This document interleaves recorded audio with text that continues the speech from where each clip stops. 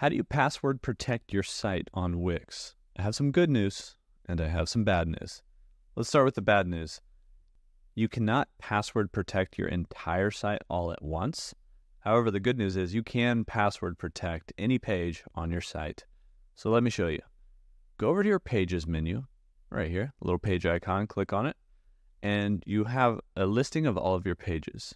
If you want to password protect any of these pages, including the home page, you can click on the three bubbles on the page and go to Edit Settings.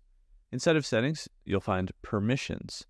You can decide who views this page. Do you have a membership section or password holders? So we can select this and set a password. I'm going to set 1234 as this password for that page. Now that only does it for the home page, which is great for the basic home URL of your website. However, if somebody were to maybe type in your website domain/about, they could still probably get to this page or any other page, and they can also be found in Google search unless you turn off those SEO settings. So we would want to go to each page we want password protected, go to edit those settings, go to permissions, and set a password for that page. So this is a password protection at the page level of any page on your website. You do all your pages and your whole website is protected. Now, if you don't want certain pages showing up, or if you don't want your site showing up in SEO or search results, then what you can do is go to Settings or Site, and we're going to just get to your dashboard. So we're going to scroll down to My Dashboard. Now in here, we're actually going to have a whole SEO section. SEO stands for Search Engine Optimization. So we click on Marketing and SEO, we click on SEO, and we're going to scroll down a little bit as soon as this page loads. And we're going to find under Tools and Settings, SEO Settings.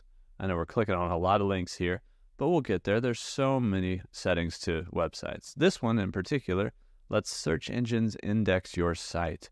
So you keep this on if you want your pages to be found in search results.